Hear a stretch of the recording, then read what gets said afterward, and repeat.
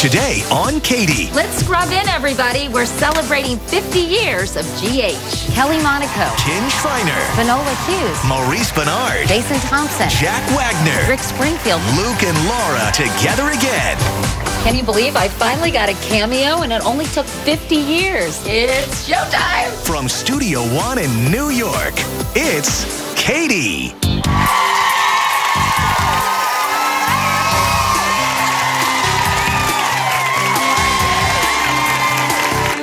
And where were you on November 17th, 1981, when 30 million people were glued to their sets as Luke Spencer and Laura Weber Baldwin tied the knot? I, Laura Weber Baldwin, take thee, Lucas Lorenzo Spencer, to be my lawful wedded husband. It was and still is the highest rated soap episode and remains one of the greatest moments in General Hospital's 50-year history. You feel good? Yeah. All right.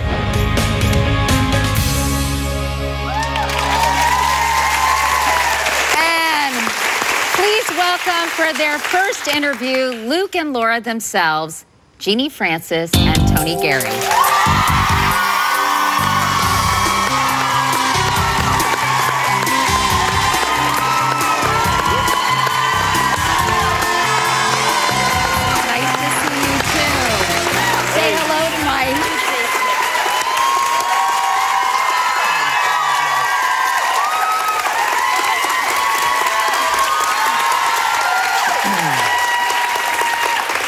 Look at you guys. Look, first of all, you look, both of you look amazing. Tony, your hair's a little different. Just a little. When you think about 30 million people watching that wedding, what was it that made people so into you? Well, Her. no, you. Really good story, I think. They wrote a beautiful, unconventional love story, and they took their time. It was 2 years in the making. 2 years leading up to that moment, I think. Everybody was waiting for that moment for these two people to get together. It seems to me, obviously, you guys have a very special connection, and you can't fake that.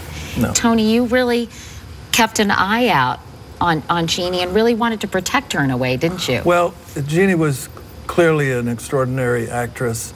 She wore her emotions on her sleeves. She had total control of the medium. She just really was an astounding actress, and I felt very protective of her. And in a way, you were sort of in awe of Tony at the time. I can't believe how young you were. I mean, you know, getting General Hospital for me was just the most exciting thing in the world. It was my opportunity to prove myself as an actress.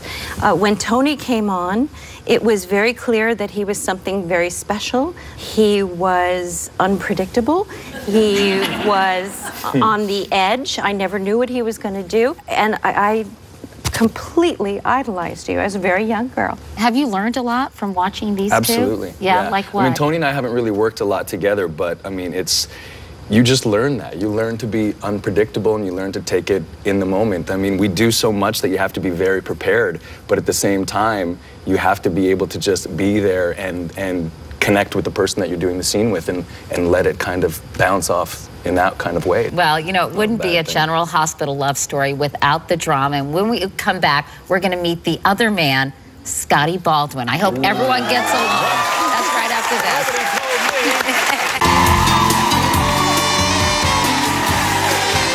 So welcome back, everyone, to our celebration of General Hospital. And how many years? 50. That's right. Well done. Well done. Jason Thompson and I are here with Genie Francis and Tony Gary. As we know, love on General Hospital is never easy. In Luke and Laura's case, a guy named Scotty Baldwin made sure of that. Let's take a look.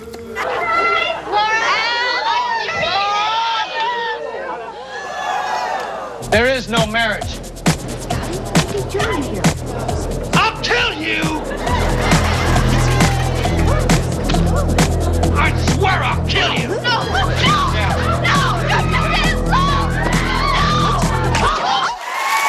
So, please welcome the other man, Ken Schreiner.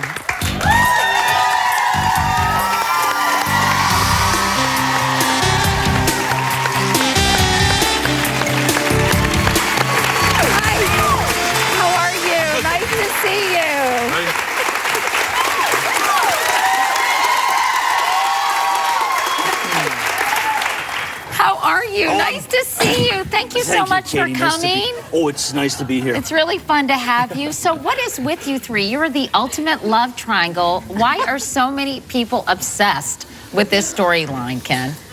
Well, you know, I was a guy that was wronged early on, and, you know, and he's just trying to get the girl back and some revenge on him. Yeah. I'm glad that you're separating them, Genie. You know, we're keeping them apart. Is there a moment in General Hospital that you really just loved, your favorite storyline? Well, of course, the one grabbing the bouquet out of the sky like that was How many takes did that take, by the way? It was just one. Really? Yeah. Nice job. Thank you. Yeah. Ladies love the bad boys, so I think you both qualify. I'm not sure. I don't think you're that much of a bad boy, are you? Well, it depends. Oh, he is? Oh, okay. Sorry. All right. So ladies love all these bad boys of General Hospital, and I would know. I headed to L.A. recently to visit the set and sat down with the show's most notorious mobster, Sonny Corinthos. Let's take a look at my interview with Maurice Bernard. He was wonderful. I really loved talking to him. And I'm going to see you guys a bit later. Nice work, by the way, co-host. Very good job. Good job. But you all need to step aside for a moment because up next, it's Girls Gone Wild, Port Charles. Finola Hughes and Kelly Monaco are here to dish the joke. That's right after this.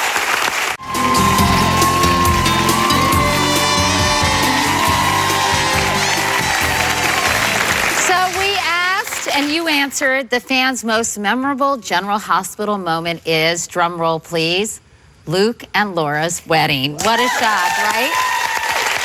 Anyway, thank you all so much, everybody. Thank you all so much for being here to celebrate 50 years of GH. And to see more of Genie, Tony, Ken, Jason, Finola, Kelly, Jack, Rick, and their castmates, just tune into SoapNet for their General Hospital 50-hour marathon.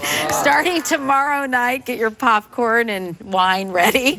April 5th at 10 p.m. And I'm hosting General Hospital, The Real Soap Dish for 2020 this Saturday, April 6th. You can see General Hospital, of course, every weekday. Check your local listings and make sure to watch my April 16th star turn on the show with heavy air quotes.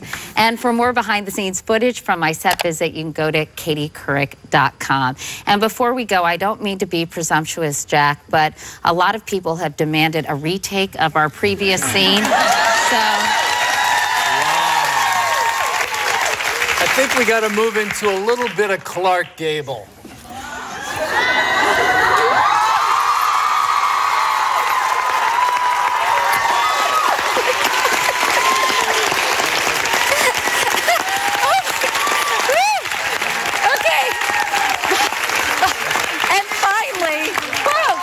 Yourself. Our friends at People Magazine created a special thank you very much, Kelly, 50th anniversary collector's issue, and everyone in our audience is going home today with a copy.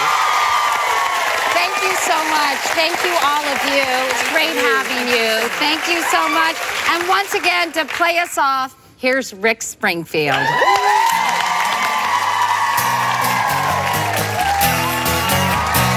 Jesse is a friend.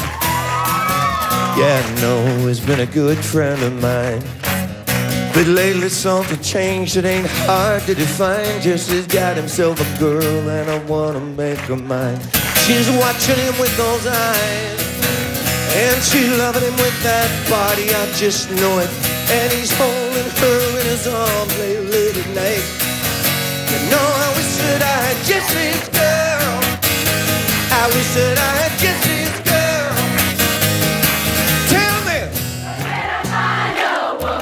I love when girls sing like Jesse's girl. I wish that I